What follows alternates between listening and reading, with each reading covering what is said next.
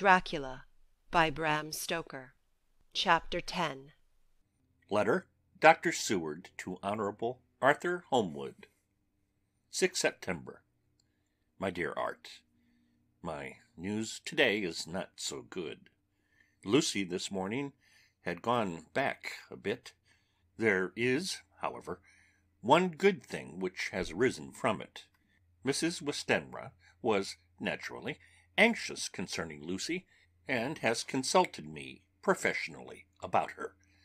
I took advantage of the opportunity, and told her that my old master, Van Helsing, the great specialist, was coming to stay with me, and that I would put her in his charge conjointly with myself. So now we can come and go without alarming her unduly, for a shock to her would mean sudden death, and this, in Lucy's weak condition, might be disastrous to her. We are hedged in with difficulties, all of us, my poor fellow, but, please God, we shall come through them all right. If any need, I shall write, so that if you do not hear from me, take it for granted that I am simply waiting for news. In haste, yours ever, John Seward. Dr. Seward's Diary, 7 September. The first thing Van Helsing said to me when we met at Liverpool Street was, "Have you said anything to our young friend, to lover of her?" "No," I said. "I waited till I had seen you, as I said in my telegram. I wrote him a letter simply telling him that you were coming, as Miss Westenra was not so well, and that I should let him know if need be." "Right, my friend," he said, "quite right. Better he not know as yet. Perhaps he will never know. I pray so, but if it be needed, then he shall know all. And, my good friend John, let me caution you, you deal with madmen. All men are mad in some way or the other, and inasmuch as you deal discreetly with your madmen, so deal with God's madmen too, the rest of the world. You tell not your madmen what you do, nor why you do it. You tell them not what you think. So you shall keep knowledge in its place, where it may rest, where it may gather its kind around it, and breed.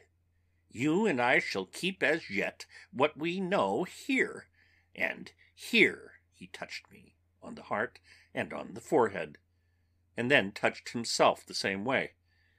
"I have for myself thoughts at the present.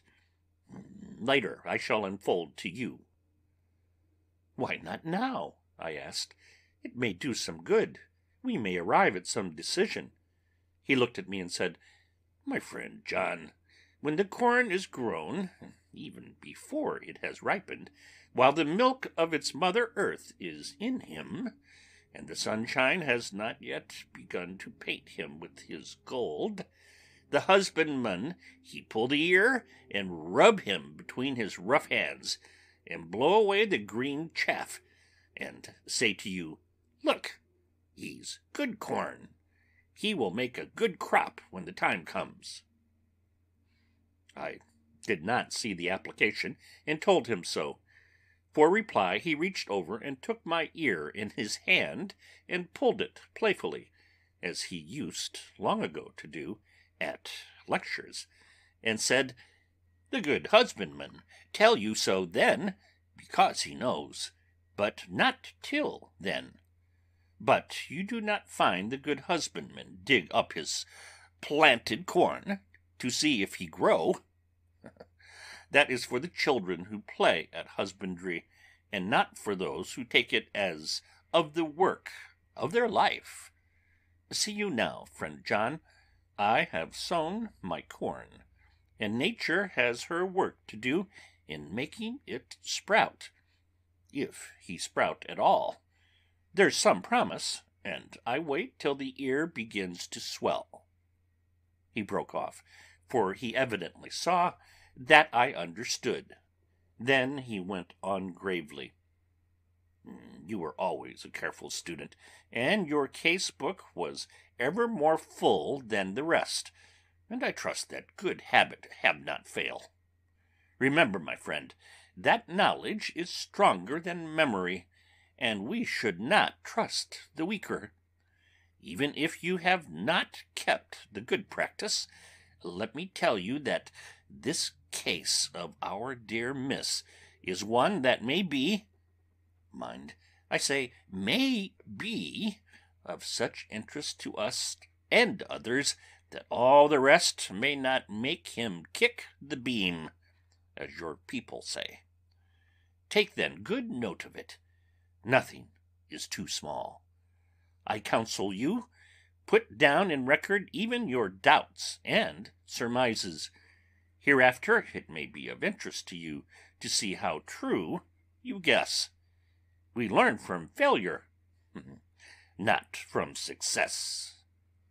When I described Lucy's symptoms, the same as before, but infinitely more marked, he looked very grave, but said nothing. He took with him a bag in which were many instruments and drugs, the ghastly paraphernalia of our beneficial trade, as he once called, in one of his lectures, the equipment of a professor of the healing craft. When we were shown in, Mrs. Westenra met us. She was alarmed, but not nearly so much as I expected to find her. Nature, in one of her beneficent moods, has ordained that even death has some antidote to its own terrors. Here, in a case where any shock may prove fatal, matters are so ordered that, from some cause or other, the things not personal, even the terrible change in her daughter to whom she is so attached, do not seem to reach her. It is something like the way Dame Nature gathers round a foreign body an envelope of some insensitive tissue which can protect from evil that which it would otherwise harm by contact. If this be an ordered selfishness, then we should pause before we condemn anyone for the vice of egoism, for there may be deeper root for its causes than we have knowledge of.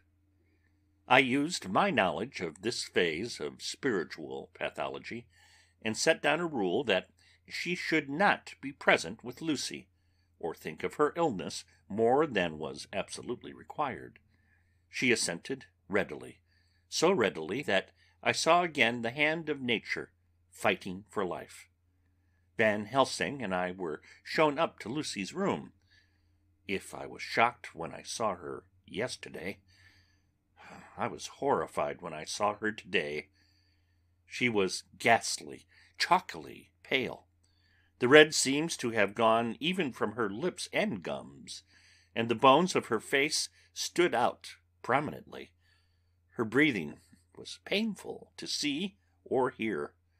Van Helsing's face grew set as marble, and his eyebrows converged till they almost touched over his nose. Lucy lay motionless, and did not seem to have strength to speak, so for a while we were all silent. Then Van Helsing beckoned to me, and we went gently out of the room. The instant we had closed the door, he stepped quickly along the passage to the next door, which was open. Then he pulled me quickly in with him, and closed the door. "My God," he said, "this is dreadful. There is no time to be lost. She will die for sheer want of blood to keep the heart's action as it should be. There must be a transfusion of blood at once. Is it you or me?" "I am stronger and younger, Professor. It must be me." "Then get ready at once. I will bring up my bag. I am prepared." I went downstairs with him, and as we were going, there was a knock at the hall door. When we reached the hall, the maid had just opened the door, and Arthur was stepping quickly in. He rushed up to me, saying in an eager whisper, "Jack, I was so anxious. I read between the lines of your letter, and have been in an agony. The dad was better, so I ran down here to see for myself. Is not that gentleman Dr. Van Helsing? I am so thankful to you, sir, for coming." When first the professor's eye had lit upon him, he had been angry at his interruption at such a time. But now, as he took in his stalwart proportions, and recognized the strong young manhood which seemed to emanate from him, his eyes gleamed. Without a pause he said to him, as he held out his hand, "Sir, you have come in time. You are the lover of our dear miss. She is bad, very, very bad. Nay, my child, do not go like that," for he suddenly grew pale and sat down in a chair almost fainting. "You are to help her. You can do more than any that live, and your courage is your best help." "What can I do?" asked Arthur hoarsely. "Tell me, and I shall do it. My life is hers, and I would give the last drop of blood in my body for her." The professor has a strongly humorous side, and I could from old knowledge detect a trace of its origin in his answer. "My young sir, I do not ask so much as that, not the last." "What shall I do?" There was fire in his eyes, and his open nostrils quivered with intent. Van Helsing slapped him on the shoulder. "Come," he said. "You are a man, and it is a man we want. You are better than me, better than my friend John." Arthur looked bewildered, and the professor went on by explaining in a kindly way. "Young miss is bad, very bad. She wants blood, and blood she must have, or die. My friend John and I have consulted, and we are about to perform what we call transfusion of blood, to transfer from full veins of one to the empty veins which pine for him. John was to give his blood, as he is the more young and strong than me." Here Arthur took my hand and wrung it hard in silence. "But now you are here, you're more good than us, old or young, who toil much in the world of thought. Our nerves are not so calm, and our blood so bright than yours." Arthur turned to him and said, "If you only knew how gladly I would die for her, you would understand." He stopped with a sort of choke in his voice. "Good boy," said Van Helsing.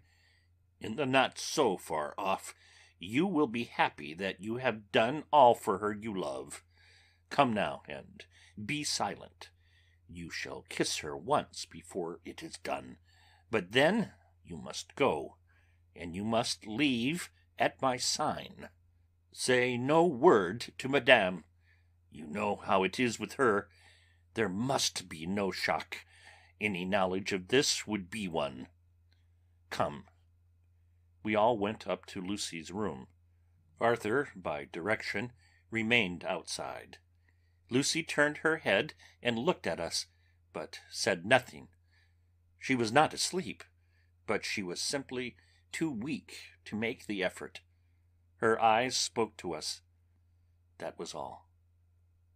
Van Helsing took some things from his bag and laid them on a little table out of sight. Then he mixed a narcotic, and coming over to the bed, said cheerily, "Now, little miss, here is your medicine. Drink it off like a good child. See, I lift you so that to swallow is easy. Yes." She had made the effort with success. It astonished me how long the drug took to act. This, in fact, marked the extent of her weakness.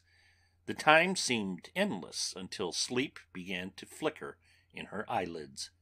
At last, however, the narcotic began to manifest its potency, and she fell into a deep sleep. When the professor was satisfied, he called Arthur into the room, and bade him strip off his coat. And then he said, You may take that one little kiss whiles I bring over the table. Friend John, help to me." So neither of us looked whilst he bent over her. Van Helsing, turning to me, said, "He is so young and strong, and of blood so pure, that we need not defibrillate it." Then, with swiftness, but with absolute method, Van Helsing performed the operation. As the transfusion went on, something like life seemed to come back to poor Lucy's cheeks, and through Arthur's growing pallor the joy of his face seemed absolutely to shine. After a while I began to grow anxious, for the loss of blood was telling on Arthur, strong man as he was. It gave me an idea of what a terrible strain Lucy's system must have undergone, that what weakened Arthur only partially restored her. But the professor's face was set, and he stood watch in hand, and with his eyes fixed now on the patient and now on Arthur. I could hear my own heart beat. Presently he said in a soft voice, "Do not stir an instant. It is enough. You attend him. I will look to her." When it was all over, I could see how much Arthur was weakened. I dressed the wound and took his arm to bring him away, when Van Helsing spoke without turning around. The man seems to have eyes in the back of his head. "The brave lover, I think, deserve another kiss, which he shall have presently." And as he had now finished his operation, he adjusted the pillow to his patient's head. As he did so, the narrow black velvet band, which she seems always to wear around her throat, buckled with an old diamond buckle which her lover had given her, was dragged a little up, and showed a red mark on her throat. Arthur did not notice it, but I could hear the deep hiss of indrawn breath, which is one of Van Helsing's way of betraying emotion.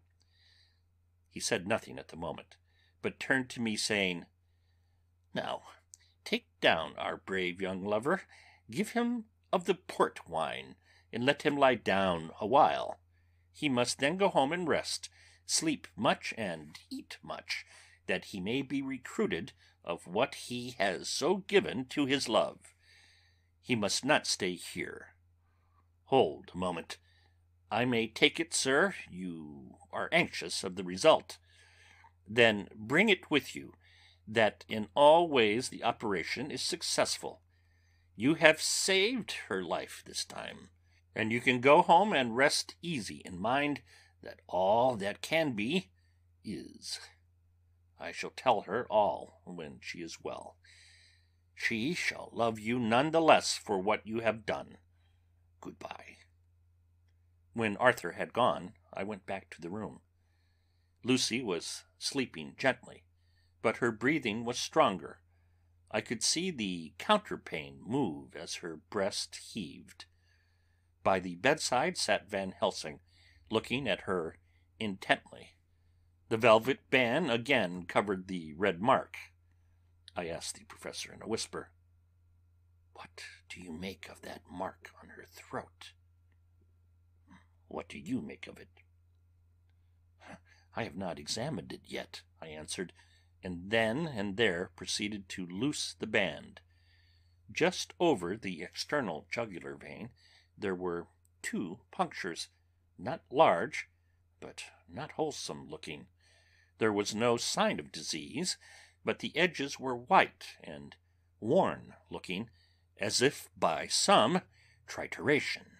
It at once occurred to me that this wound, or whatever it was, might be the means of that manifest loss of blood, but I abandoned the idea as soon as it formed, for such a thing could not be.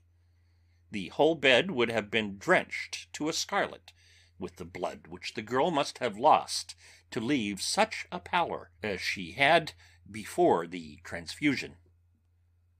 "Well?" said Van Helsing. "Well, said I. I can make nothing of it. The professor stood up. I must go back to Amsterdam tonight, he said. There are books and things there which I want. You must remain here all night, and you must not let your sight pass from her. Shall I have a nurse? I asked. We are the best nurses, you and I. You keep watch all night. See that she is well fed, and that nothing disturbs her. You must not sleep all the night. Later on we can sleep, you and I. I shall be back as soon as possible, and then we may begin. May begin? I said. What on earth do you mean? We shall see, he answered as he hurried out. He came back a moment later and put his head inside the door and said with a warning finger held up, Remember, she is in your charge. If you leave her and harm befall, you shall not sleep easy hereafter. Dr. Seward's Diary continued. 8 September. I sat up all night with Lucy. The opiate worked itself off towards dusk, and she waked naturally. She looked a different being from what she had been before the operation. Her spirits, even, were good, and she was full of happy vivacity.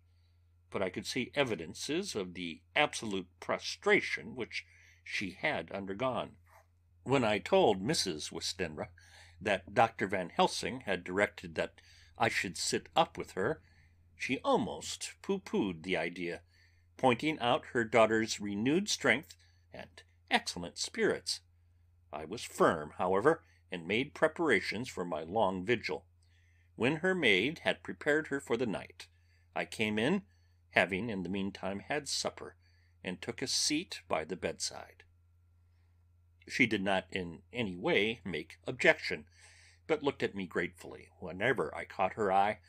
After a long spell, she seemed sinking off to sleep, but with an effort seemed to pull herself together and shook it off. It was apparent that she did not want to sleep, so I tackled the subject at once. You do not want to sleep? No, I am afraid. Afraid to go to sleep? Why so? It is the boon we all crave for. Ah, not if you were like me. If sleep was to you a presage of horror. A presage of horror? What on earth do you mean? I don't know. Oh, I don't know, and that is what is so terrible. All this weakness comes to me in sleep, until I dread the very thought. But, my dear girl, you may sleep tonight. I am here watching you, and I can promise that nothing will happen. Ah, I can trust you, she said. I seized the opportunity and said, I promise that if I see any evidence of bad dreams, I will wake you at once. You will? Oh, will you really? How good you are to me. Then I will sleep. And almost at the word she gave a deep sigh of relief and sank back asleep. All night long I watched her. She never stirred, but slept on and on in a deep, tranquil, life-giving, health-giving sleep. Her lips were slightly parted, and her breast rose and fell with the regularity of a pendulum. There was a smile on her face, and it was evident that no bad dreams had come to disturb her mind.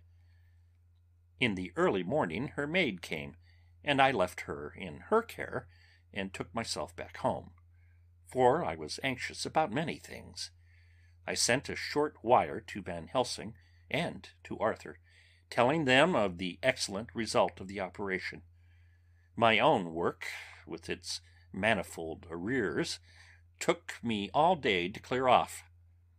It was dark when I was able to inquire about my zoophagous patient.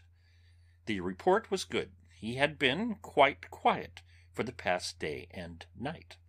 A telegram came from Van Helsing at Amsterdam whilst I was at dinner, suggesting that I should be at Hillingham tonight, as it might be well to be at hand, and stating that he was leaving by the night mail and would join me early in the morning.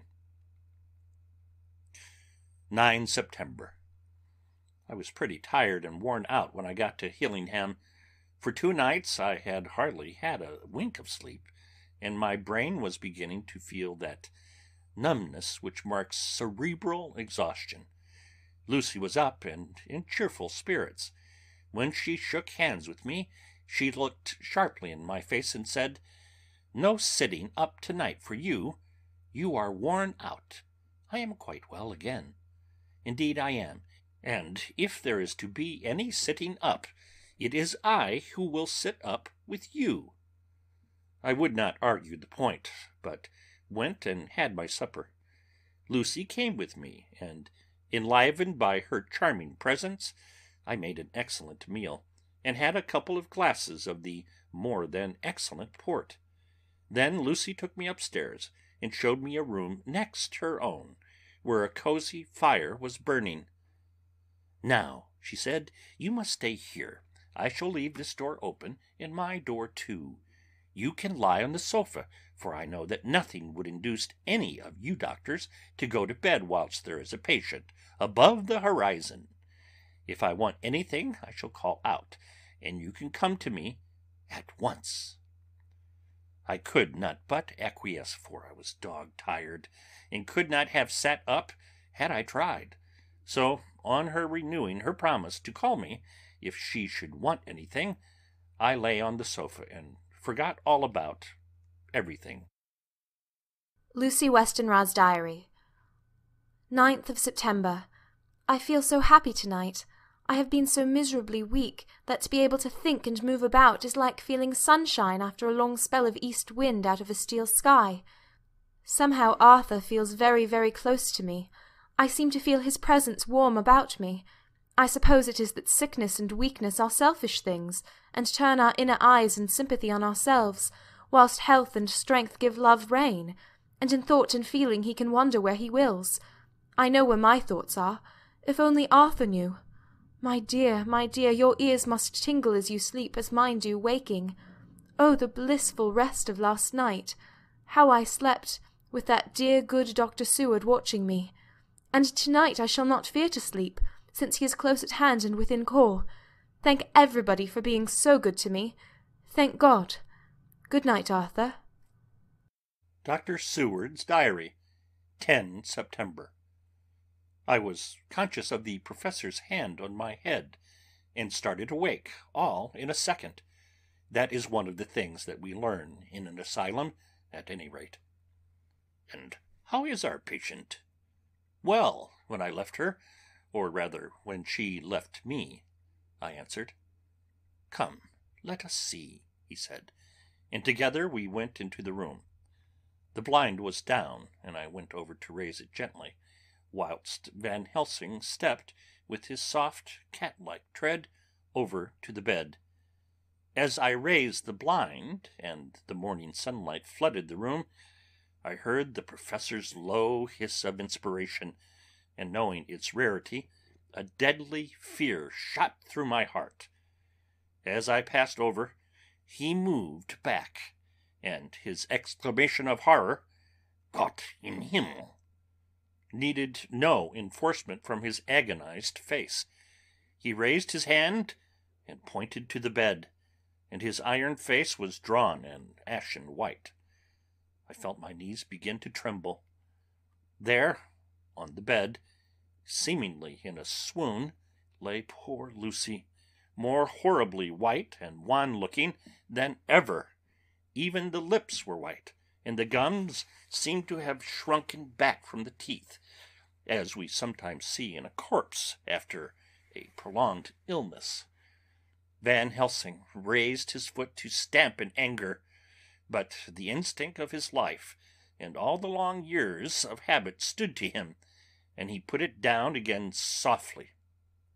"Quick," he said, "bring the brandy." I flew to the dining-room, and returned with the decanter. He wetted the poor white lips with it.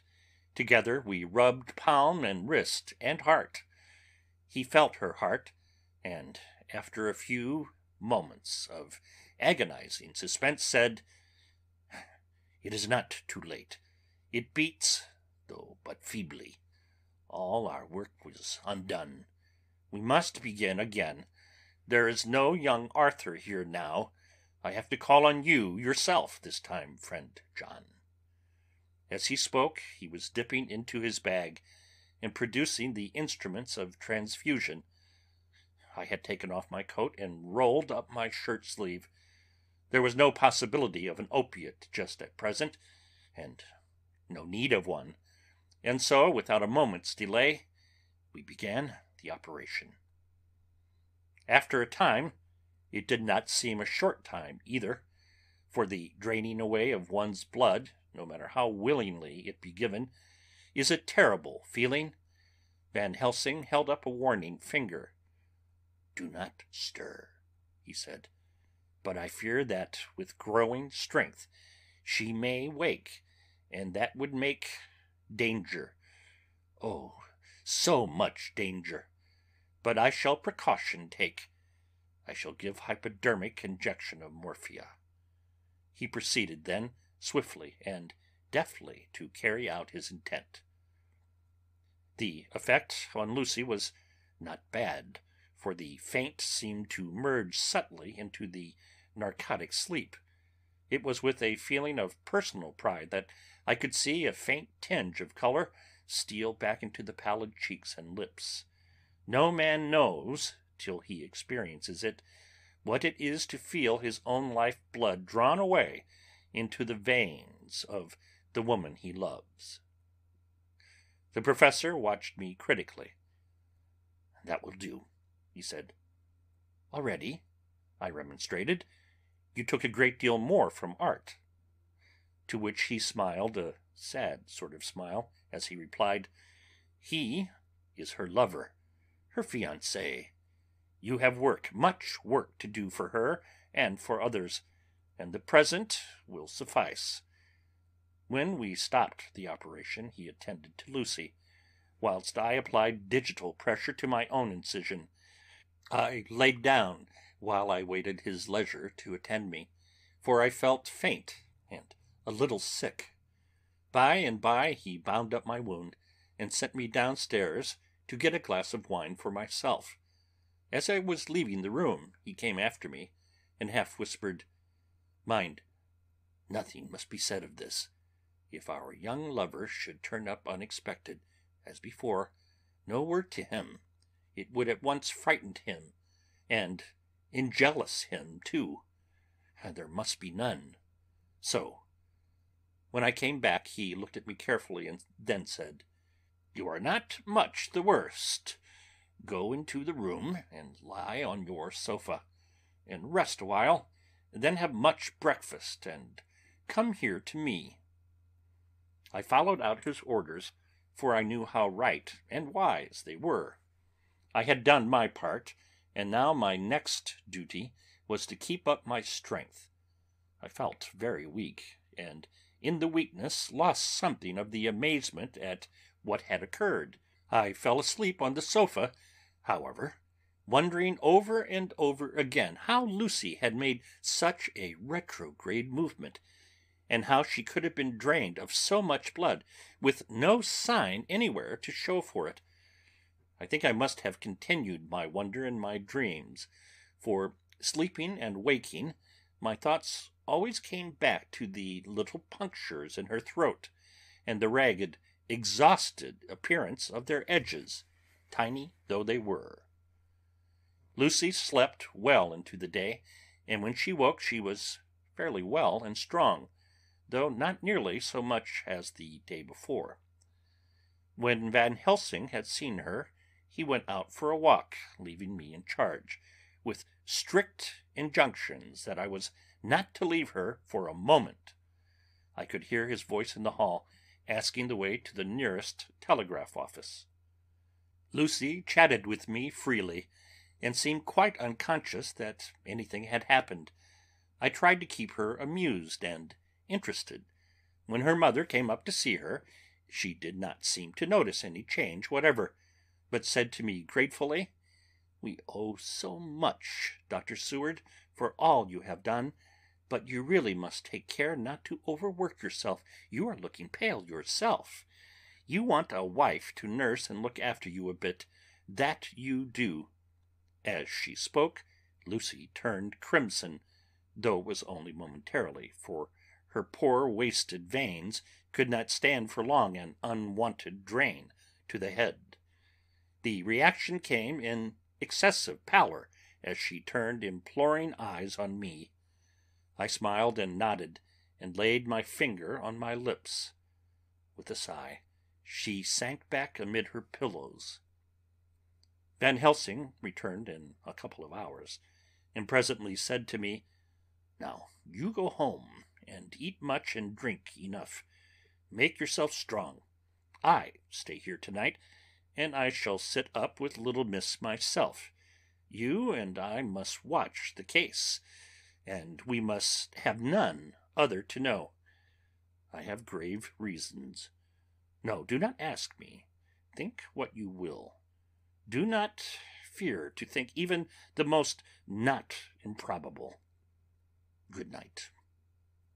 In the hall, 2 of the maids came to me, and asked if they or either of them might not sit up with Miss Lucy. They implored me to let them, and when I said it was Dr. Van Helsing's wish that either he or I should sit up, they asked me quite piteously to intercede with the foreign gentlemen. I was much touched by their kindness. Perhaps it is because I am weak at present, and perhaps because it was on Lucy's account that their devotion was manifested, for over and over again have I seen similar instances of woman's kindness. I got back here in time for a late dinner, went my rounds, all well, and set this down whilst waiting for sleep. It is coming. 11 September. This afternoon I went over to Hillingham, found Van Helsing in excellent spirits, and Lucy much better. Shortly after I had arrived, a big parcel from abroad came for the Professor. He opened it with such impressment, assumed, of course, and showed a great bundle of white flowers. "These are for you, Miss Lucy," he said. "For me? Oh, Dr. Van Helsing!" "Yes, my dear, but not for you to play with. These are medicines." Here Lucy made a wry face. "Nay, but they are not to take in a decoction or a nauseous form, so you need not snub that so charming a nose, or I shall point out to my friend Arthur what woes he may have to endure in seeing so much beauty that he loves so much distort. Aha, my pretty miss, that brings the nice nose all straight again. This is medicinal, but you do not know how. I put them in your window. I make pretty wreath and hang them around your neck, so you sleep well. Oh yes, they, like the lotus flower, make your trouble forgotten. It smells so like the waters of Lethe, and of that fountain of youth that the conquistadores sought for in the Floridas, and find him all too late." Whilst he was speaking, Lucy had been examining the flowers and smelling them. Now she threw them down, with half laughter and half disgust. "Oh, Professor, I believe you are putting up a joke on me.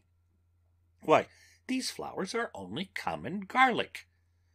To my surprise, Van Helsing rose up and said with all his sternness, his iron jaw set, and his eyebrows meeting, "No trifling with me.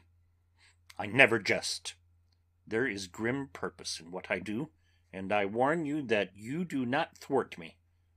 Take care for the sake of others, if not for your own." Then, seeing poor Lucy scared, as she might well be, he went on more gently. "Oh, little miss, my dear, do not fear me. I only do for your good. But there is much virtue to you in those so common flowers. See, I place them myself in your room. I make myself the wreath that you are to wear. But hush! No telling to others that make so inquisitive questions. We must obey, and silence is part of obedience, and obedience is to bring you strong and well into loving arms that wait for you. Now, sit still a while. Come with me, my friend John, and you shall help me deck the room with my garlic, which is all the way from Haarlem, where my friend Vanderpool raise herb in his glass houses all the year.